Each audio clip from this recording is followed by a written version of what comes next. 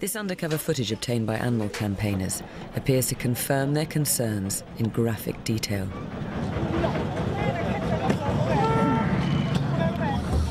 They've also revealed an even more disturbing practice. Poor little Alsatian. This undercover footage was obtained in China. Winter in the city of Harbin. Look at him. A fur trader Starts cutting him, he's alive. And shows how domestic cats and dogs are being routinely farmed for their fur. I've seen this 100 times and I still... And the dog slowly dies. Look, I mean, he doesn't just kill him, he's skinning him just to have a better fur. Has what he came for. A fur he will sell for a few dollars. It's an Alsatian dog. After they're killed, their furs go here to huge warehouses, where workers sort them and piece them together. Since we showed that video, it always gets me every time I watch it. I watched it so many times and I just can't believe it. It's just people for fashion. The British Fur Trade Association has pledged never to handle the fur of domestic cats and dogs, but they only represent a fraction of retail outlets selling fur in Britain. So Heather's determined to raise awareness on the issue among high street shoppers. I mainly want people with fur on. Let's try this. Can I help meet you where the dogs and cats? Thank you. Campaigners fear dog and cat fur is being wrongly labelled and making its way into the country to be bought by unsuspecting customers. Hi, it's just about the dogs and cats. Would you mind? No? Can I just meet you where the dogs and cats? Thank you. Thank you. Do you care about animals? Obviously not. Sorry, can I give you that about the dogs and cats? Please. Thank you. No, don't care about them. But she's finding it tough going converting shoppers to her cause.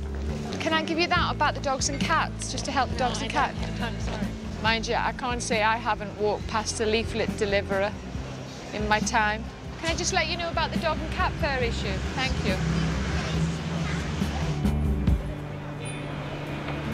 What I have noticed is that a lot of the women in the long fur coats, they kind of want to run away. And it's like, OK, there's a little bit of guilt there about what you're wearing. But is there enough to give that coat up? Can I give you that on the dog and cat fur? Just on the dog, thanks. Even the paparazzi can't escape from Heather's campaigning. Excuse me, do you want to know what it's about so that when you do your picture you can promote the campaign? Sure. Thank you. Make sure you give them the one with the picture on it. The mixed response to Heather's high street campaigning highlights the extent to which times have changed in the world of fashion. Crawford, Linda Evangelista or Jennifer Lopez, you know, there is no way I would be gentle because they've been informed time and time again. It's a night for celebration, but as the stars continue to arrive, Heather is determined to make the most of her time with the world's media on the red carpet. But it's very, very important to use celebrity to get the message out and to make a difference, you know.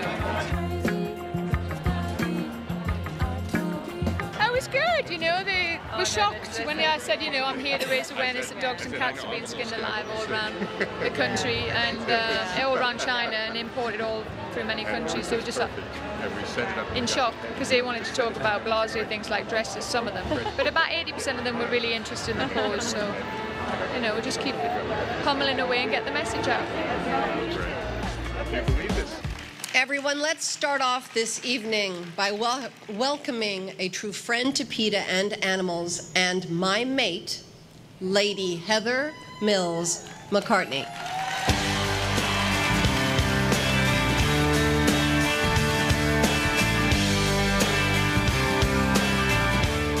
The reason I agreed to accept this tonight was on behalf of all of the amazing people that are happy in their own skin and don't need to murder somebody to wear theirs.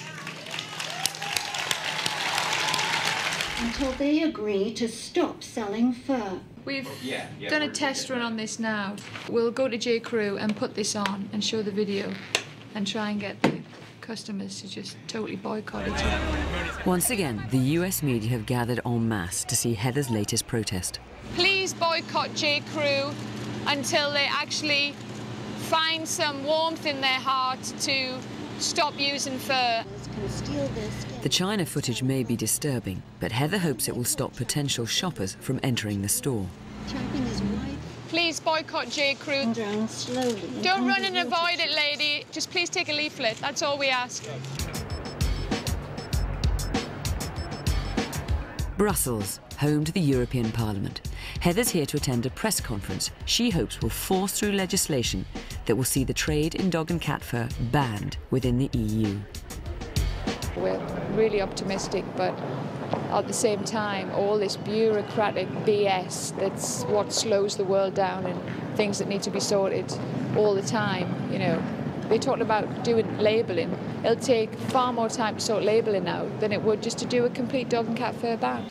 You know, it's bad enough they do it in China, but that is... you know, the Commission have always said, well, you know, it happens in China, but it doesn't happen in Europe. It's happening here. Heather has made such a difference to this campaign that I believe now we're at the point of getting a decision out of the Commission. Now, what we have to make sure is that it's the right decision.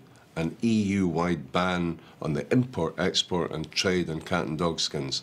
Not some waffle about a labelling regulation. That'd be useless. If after 6 years of campaigning, we still don't get anywhere, I'm going to be bloody frustrated. Look Absolutely beautiful Look how many cats. tabbies there are there. That's I know.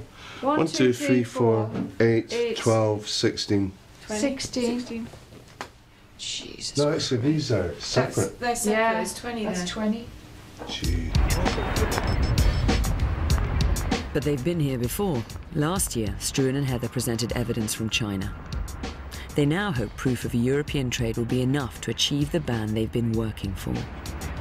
The main point today is how much more do we have to show for this ban to be in place? I mean, these cats are domestic cats. We're not living in caveman days. That is 20 tabby cats.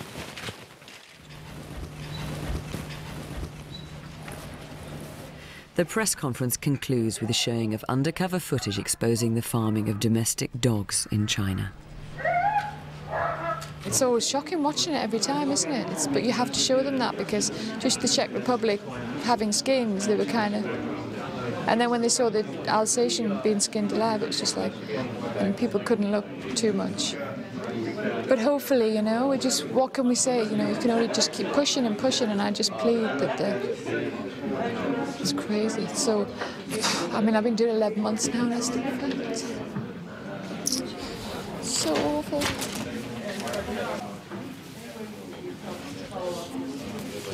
You know what upsets me the most is, like, they have the power to stop it.